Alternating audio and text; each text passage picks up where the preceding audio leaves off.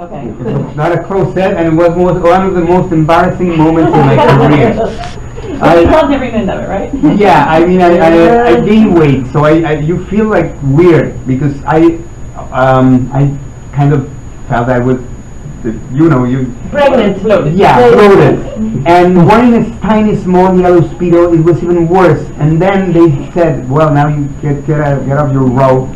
I was wearing a robe, so I felt so embarrassed because there was a lot of extras, beautiful women all around, and then there was Raquel Welch, and they say, Raquel Welch is in the set. It was the first day I met her.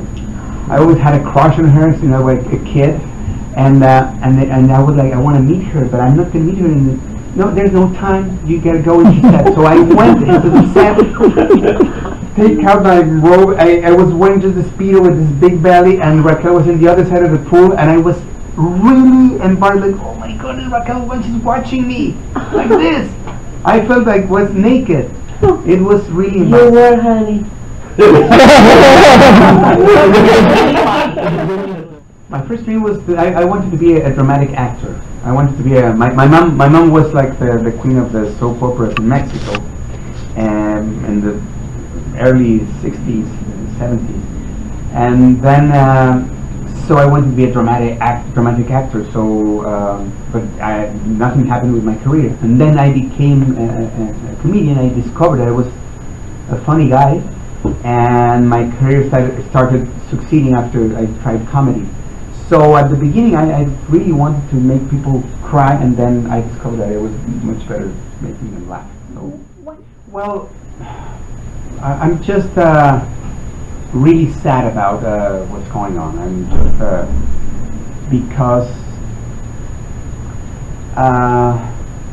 our people, all the immigrants that come here, and I'm talking about not just the Mexicans, but all the Latin Americans, they're here because they really need to survive.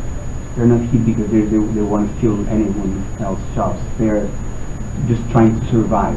And right now, a lot of countries in Latin America, they're not in very good shape. So they're like running away from, to have a better life, or running away to save their lives also. There are some parts of the countries in Mexico that where they are, the drug lords, the narcos are like threatening their lives. So they are trying to survive. And right now, they finally made it. They survived the crossing the desert, and they made a family here, and now they're being torn apart just because of this. So it breaks my heart a little bit. I think it's not fair. I understand that I don't want to go too deep, but it breaks my heart. Yeah. Yes, I'm trying to see one of the many things I'd like to say. Most of these illegal workers are very, very skilled at working as farmers. They're very, very, very skilled farmers, and they do not want to be farming drugs.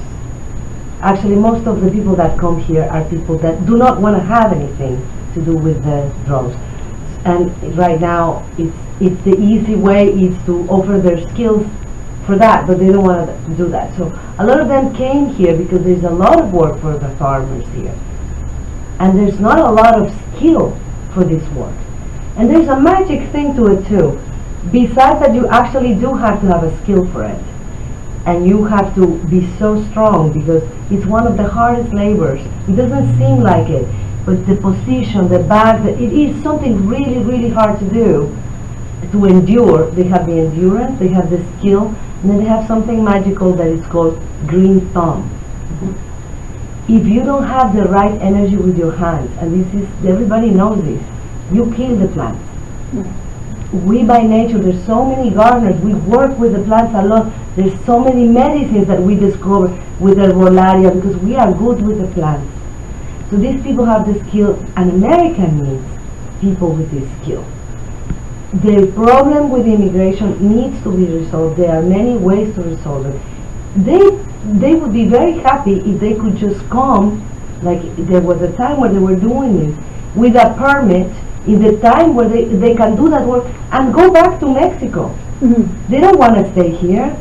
These specific workers are really good for the economy of America. And there's not that many people that want to do it, especially not at that price. And if they could work legally, then they would pay the taxes that benefits America. There needs to be an immigration reform. It is really horrible that we're not spending the time actually working out a good, well-planned, well-thought-out immigration reform, and we're spending the resources on trying to build a wall that is a waste of time and money. Number one, it's billions of dollars, billions and billions and billions of dollars. Number two, it's the most absurd thing, because what are you going to do when you hit the river? You're going to go up the mountain, through the river where it's going to be dams to? How do you build the wall through the many rivers that cross the border? And then it doesn't matter. Some people will still get in because there is a wall, and some people don't even want to walk around where there is no. They go above the wall, they pass the drug underneath the wall. So the amount of time and effort and money that is put into a plan, that it's not only that it's a wall for all it's terrible psychologically, no, it's dumb. Yeah, it's not going to work. It's dumb. Yeah. When we really actually do need a smart plan. Anyway, we can talk about this later. Thank you so much. I wanted to give you the opportunity because for obvious reasons. Great. Yeah. Thank you. But it's also crazy that nobody goes through the practicalities and say, wait a minute, has anybody thought that out? I mean, somebody just said, I'm going to build a wall. Yeah. And guess what? What? Who's going to build it? The Mexicans. Exactly. That's what we want to do with this. You know what? We are also productive for the society in many ways. A friend of mine, well, somebody that's working here, just told me he was reading that the movies that I worked in have amounted to almost $1 billion. This is good for this economy. Yeah, for sure. We contribute. The $1 billion is a lot of movies, a lot of money. Yeah, that I had a part in. So it's in the film industry, it's one of the strongest industries of America economically. Yeah. Except for last Oscar, the last 3 Oscars before this one were won by Mexican directors. Yeah, That's true. And Lubeski also 3. I know, and the cinematographer, and so we do contribute a lot of contributions to the country in many fields. It's not just screening. And I've never raped anyone.